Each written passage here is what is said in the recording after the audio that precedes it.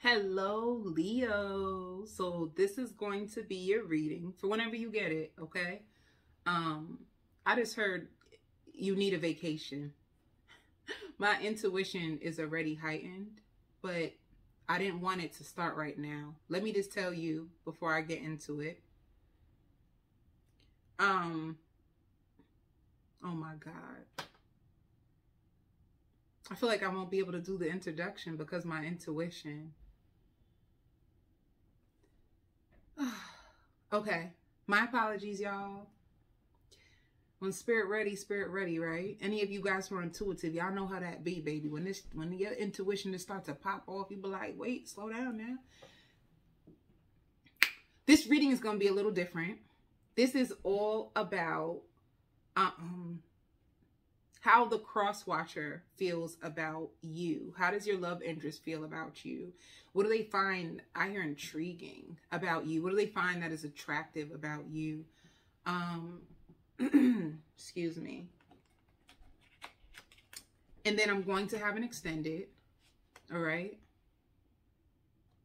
Ooh. First of all, some of you guys are newly single. You're out on the dating scene and you turning a lot of heads. It's like a glow up season for you. I hear, who run this mother? Who run this mother? Who run the world? Some of you guys can be really big on music right now. Also on the dating site. If you have a dating site and you just put your profile up or you updated your profile, it's like you're going to be a hit. I hear magic. This is going to be a very magical season for you.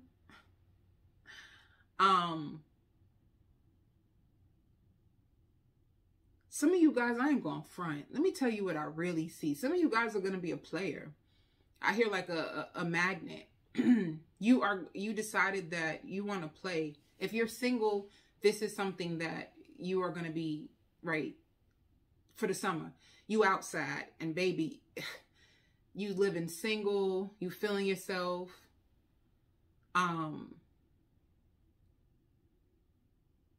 Some of you could be afraid of love because of what happened to you in your last connection. Some of you, not everybody. It's like you have a point to prove. You want to stunt. You're very, very flirty. I hear flirty 30. Even 25, you could be turning 25. Or you just turned 25. You're turning 25. Cancer. Ooh! Sorry. You could be with a Cancer. You could be with a Scorpio. A lot of people are checking you out. A lot of people want to spend money on you. You look like money. Baby, you looking good. The fuck? You look good. Shit. Gemini. I hear being honest with yourself. Some of you are just stepping out single. You could just be newly single, just stepped out of a connection. You want to be honest with yourself. Like my last connection just wasn't working for me. Could be a situation like that. Gemini came out twice. Cancer came out. Ooh, things is falling down. What is happening? Cancer came out again. Cancer and Gemini, Aquarius. It's coming out so strong. So I'm going to stop because the same signs is popping up. So let's see. For some of you, you're single. Others of you, you are in a connection. Strong Cancer energy. Or somebody who has Cancer in their chart. You're really, really wanted. You're really wanted. If you're single, you're a really wanted woman or man. Like, people have an eye for you. You look so stunning. There's something that you did. You could have leveled up on your appearance. You could have went clothes shopping. You did something. Or you could have just, shit, you could have just came outside, baby. You ain't need to shop. You ain't need to do nothing. Your clothes already look good. You just needed to get dressed and come outside. You outside, baby. It's outside time. Shit. And you're flirty, like you're ready. Yeah. You have beautiful legs. You have beautiful legs. You get compliments on your legs. And it's something to do with the smoothness, you know? You could be using certain creams or ointments or something on your legs. Your legs look really beautiful. Maybe you just shower and you shave and your legs have such a glow and it's really soft, but maybe your legs is popping, you know? All right, let's see what else.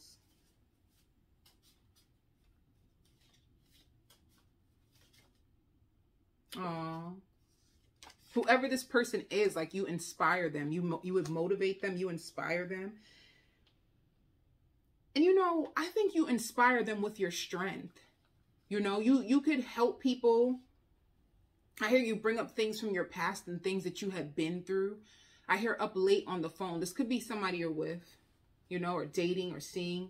But you inspire them. Like, you're an inspiration just by sharing your story, your truth, your life truth of all that you've been through, all that you have overcame. It's very inspirational for people to hear, or this person to hear. And when I say people, I'm sorry. I feel like some of you are single, like newly single on the dating scene. I feel that strong. But if you're not, just know that if you're talking to someone or you're dating or someone, you're with someone, they find your story very inspirational. I hear true. Like, you're very honest. You're very, like, truthful. You're upfront about your struggle, what you've been through, and how you overcame. They love that. They love your inner strength.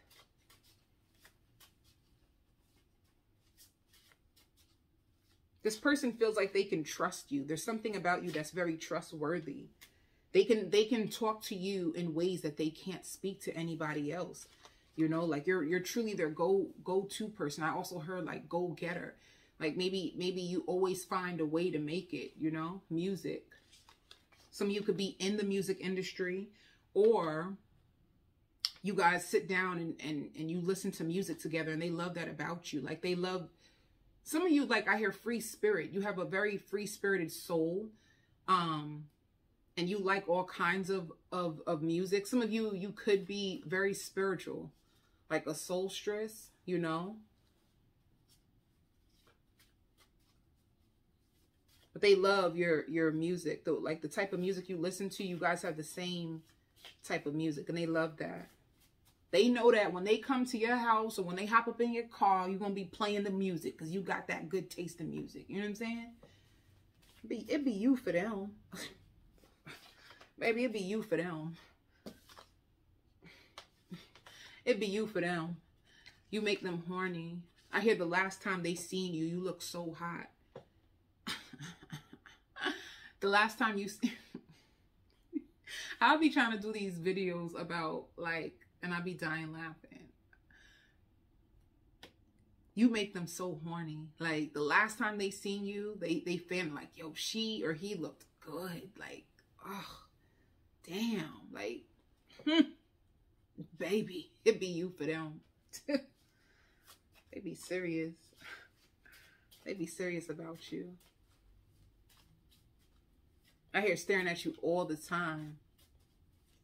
You might even catch them from the corner of your eye that's looking at you, you know? You like, what you looking at? You? It's your fine ass. Baby, it'd be you for them. All right.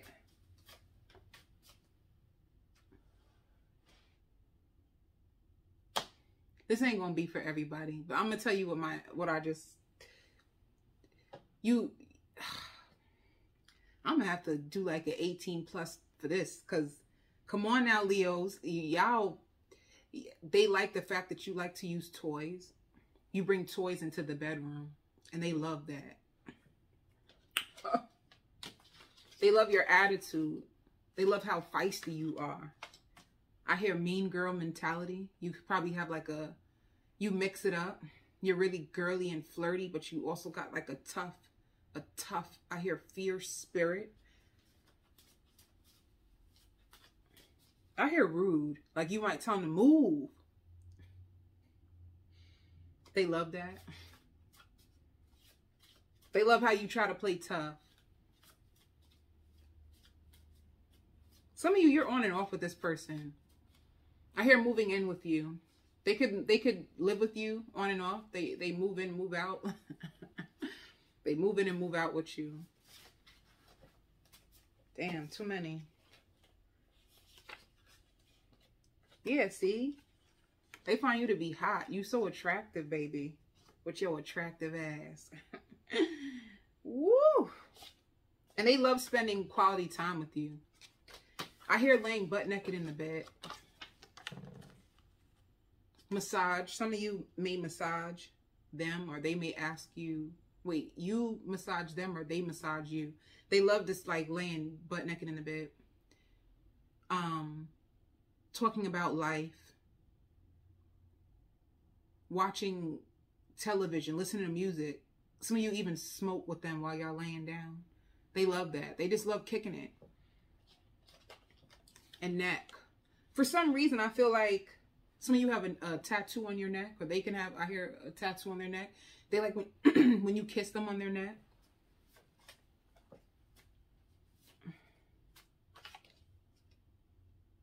I knew it. Ooh, ooh, hair.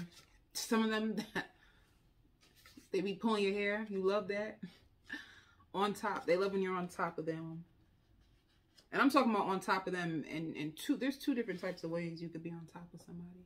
Maybe you stay on top of them with your attitude. You make sure that they stay on top of they stuff. You know, you always sending them reminders. Yo, did you make sure that you took the chicken out the fridge so when I get home, I can cook it? It didn't have to be that, but I'm just saying. You remind them. Did you pay that bill? It's due. You remember? Did you bring that to the post office? Did you take those clothes to the cleaners? You stay on top of them. You don't play about that. And also, like, you're the best they ever had in bed. Yeah, I hear you're their greatest achievement. They feel like if they pulled you, like, you're their greatest achievement. They never pulled somebody of your status or of your type before. Like, oh my God, I pulled this person. They feel that way about you.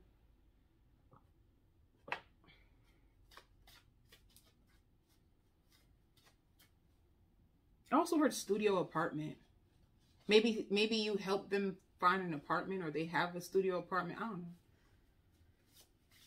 I hear studio apartment downtown. What?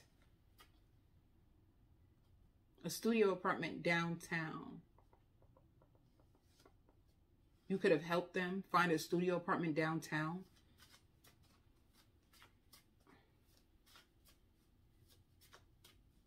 Yeah, leasing office. Maybe you guys are moving in together, or you help them find a place when they really needed a place. You help them find shelter. You could have provided this person with shelter, like a roommate. You could have helped them find a roommate. There's something that you did, like you're very helpful.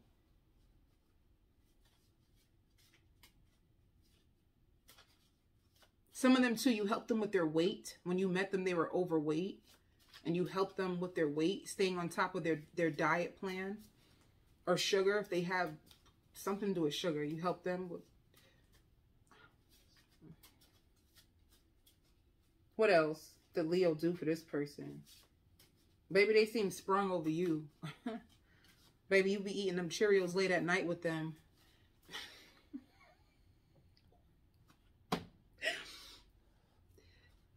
They sprung over you.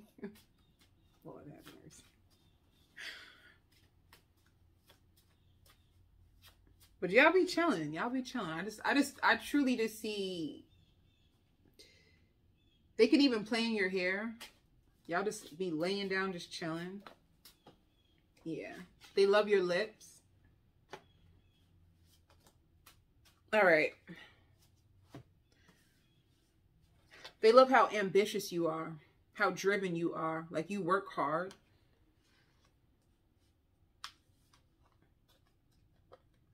I don't know. For some of you, it's like you could have a situation where y'all like play house together in a way. Some of you. For some of you, like, I don't know if you're like a cross watcher, you're with a Leo. Some of you may think that the Leo is cheap. I don't know. Some of you, not all of you. You may, yeah. And you travel with them. They love how you guys travel. You guys do things. I hear multiple dates. You like to travel and do different things. You don't like to stay in the same place. They love that about you, that you're willing to be spontaneous and travel with them. I hear fly out. Y'all fly out together. And they have a lot of respect for you. you know? All right. I hear you understand them better now. So it seems like you could have been with this person on and off for a while. I hear booking trips. They love the fact that you will take a seat back and let them be the man or something. Yeah, they like your optimism, you know. When they're in the dark, they like the fact that you brighten them up. You take them out of their darkness. Like you're very optimistic with them. You are their cheerleader, you know. But sometimes they find you to be a little bit controlling. Because it says let go of control issues. Maybe they find you to be a little bit controlling.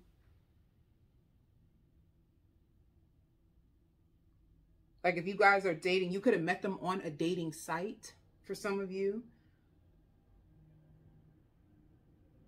Yeah, I just heard an airplane right now. You could be booking a flight with them right now to go away.